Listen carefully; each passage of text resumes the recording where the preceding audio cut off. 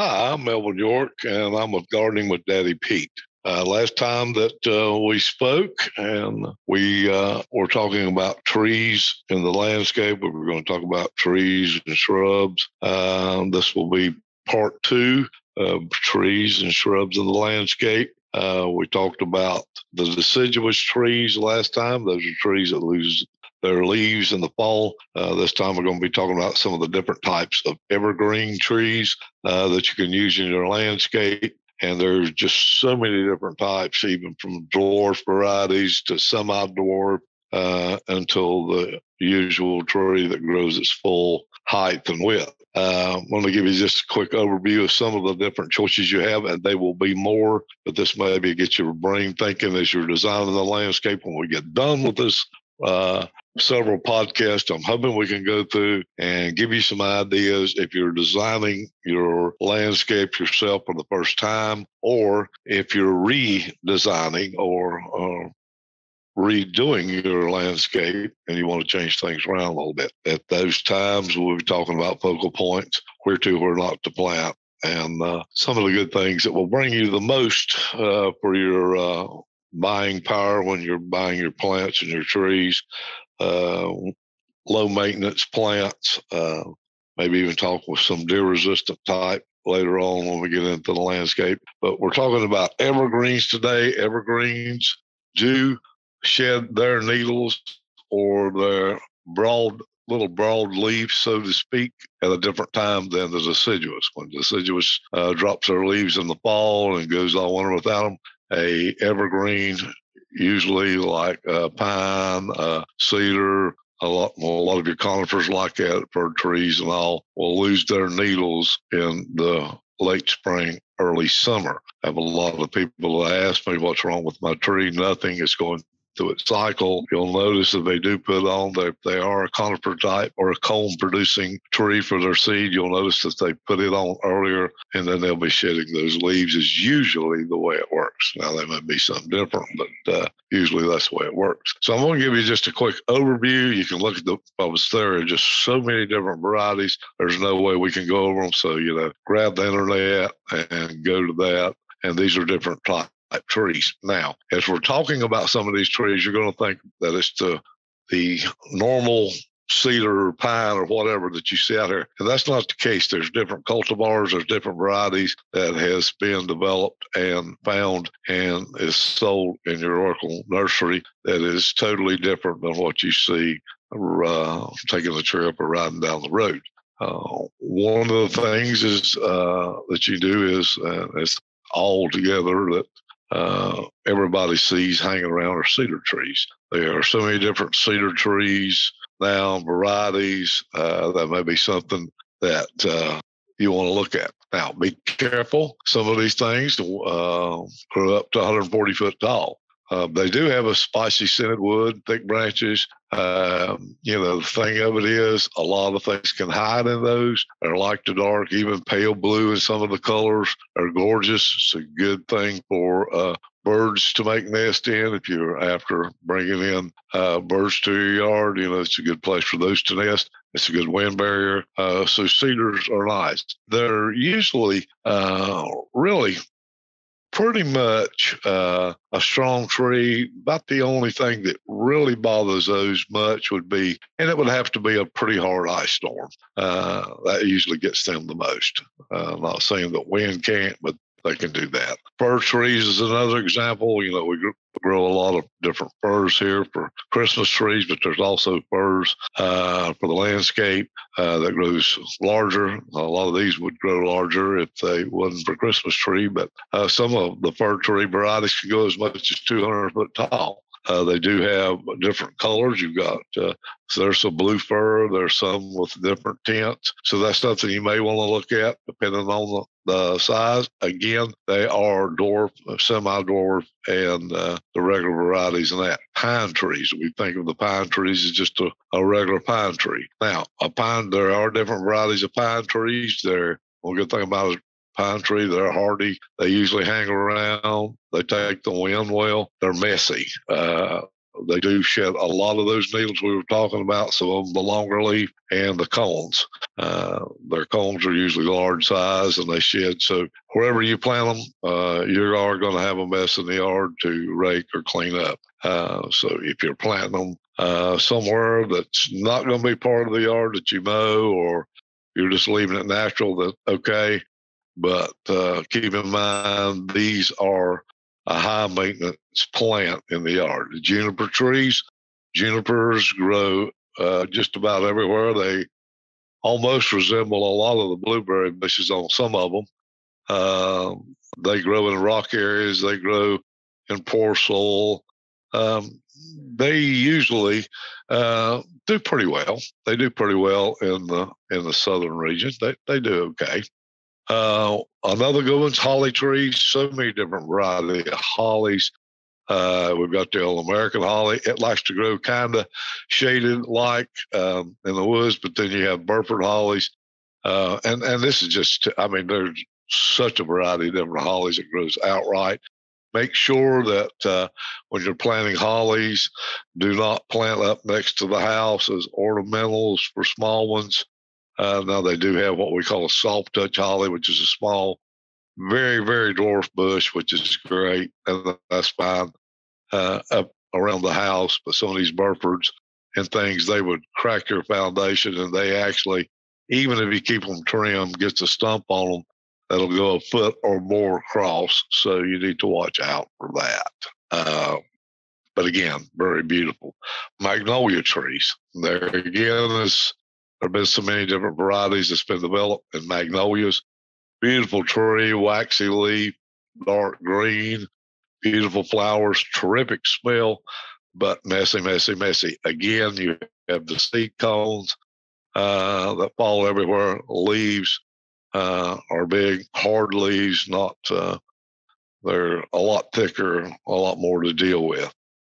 Again, magnolia is beautiful. Put it out somewhere that you're not going to be mowing around, or you do have quite a bit of maintenance to do. Now, one way to get rid of some of that maintenance is a lot of people let them leaf and grow straight to the ground. Some people cut them up so high like you do a regular tree, and the air can get under them. Either what you prefer, you can do. I personally have seen areas where I do like to see the magnolia tree that grows from the ground up with its limbs and foliage. And then there's times where I would rather see them the other way. If they're more of a dwarf or semi-dwarf, I think they look better trimmed as just a regular tree. But again, that's all to do with taste. Thuja trees, and this is going to be under your arborvitae. There's so many different varieties, great trees for borders. They're long lasting. They do get, sometimes you can see those 150, 200 feet tall. And with that, cryptomeria, I have 3 cryptomerias in my landscape. Beautiful, soft-like. They're almost like an individual limb in clusters of evergreen. A lot of times they call them the Japanese cedar or Japanese redwood. If you have problems saying cryptomeria, just call them a Japanese cedar or Japanese redwood. These trees can grow up to 230 feet tall. Now, I set these 3 out, and in the poorest ground that I had, I have not given them any attention. These are growing limb from ground up. They're amazing. Mine are probably already over 60 feet tall. They grow fast. And the stump at the bottom right now, I would dare say is probably close to 18 inches to 20 inches across. They're a hardy tree, beautiful tree. They do shed their bark underneath the tree. It does get messy, but not so much out away from it. It's like it sheds it kind of straight down. So it's not bad. But a cryptomeria, the ones that I have are Yoshinos. They're more of the yellow, a little bit of a yellow tone in the wintertime. And then the green, which is beautiful. They do have the Black Dragon Yoshino, which is a darker variety. And then, of course, there's others too. But that's just to name a couple. hemlock trees. Hemlock trees, it seems, took a toll here around North Carolina for some reason. I don't know if it's been disease or what, but they seem to do better in a colder climate for some reason. I don't know why, but it just seems like it really does. They actually prefer a higher altitude and somewhere that's got a lot of rain. They just don't handle the drought or dry spells that we have in the Piedmont, North Carolina here during the summer. And of course, then you have spruce trees, cypress trees. Again, you've got the Leland cypress, which has got a bad rap over the years. There's probably 200 different cypress varieties. Some of those grow as much as 200 feet tall. And a lot of times, the Leland has actually got such a bad rap because people used them to plant actually for borders. And the thing is, they would plant them so close they would grow in together, and in these hot summer months or whatever, there was no air can get through them. They can actually choke themselves out, makes the plant weak, great setup for disease or whatever. When planting these trees, look on how far they're going to spread out and keep those trees planted like that. That gives you a healthy tree. You're going to have a tree that'll last for years, and you'll have usually a disease-free tree. So make sure that you do that. There's just so many different options that we can go on and on evergreen trees. Actually, there's some camellias. We can classify those in shrubs or even to a tree because they do grow some heights, 12 to 15 feet on a lot of them. And maybe some even taller. And we'll check on that variety too. But again, that's an evergreen. Different camellias bloom at different times. You've got some that bloom in the fall, some that don't tolerate cold weather or a frost. You've got the what we call the winter rose ones. That's what the old people call the camellia that would bloom right after Christmas, 1st of January in our parts, still cold weather, big, huge, and they do set their buds early, just like a azalea does. So you want to make sure if you're doing any pruning on them, you do it right after the bloom on those. That's just to kind of give you a variety of the different things that we can look at as evergreens.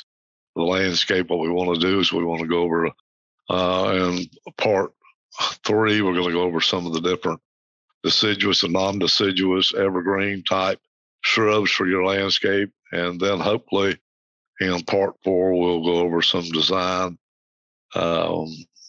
techniques and kind of give you a few hints there. So we do have at Daddy Pete, we can take care of all your planting needs with our soils. We have planting mixes, perennial mixes, and all when we get ready to do all of this landscape. Go to our website, daddypetes.com, and I think you'll find it quite interesting. Sign up for our monthly email. That's free to you. Also on the podcast, sign up for that. Listen to us. Send us in. We'd love to hear your comments, your questions, and that way we can get them on and hopefully answer some of the questions you may have. While you're there, check out our different products to use in your different gardening. We'd love for you. There'll be a usage chart there that helps you go through that. And also look at our About page. Well, it's been fun, and we'll go on. This has been part 2 of Trees and Shrubs in the Landscape. I'm Melvin York, and we'll go back, and what we'll do is next time we'll go to part 3, and we'll start talking about some of the shrubs in the landscape for you. So this is Melvin York again, Gardening with Daddy Pete, and we'll see you next time.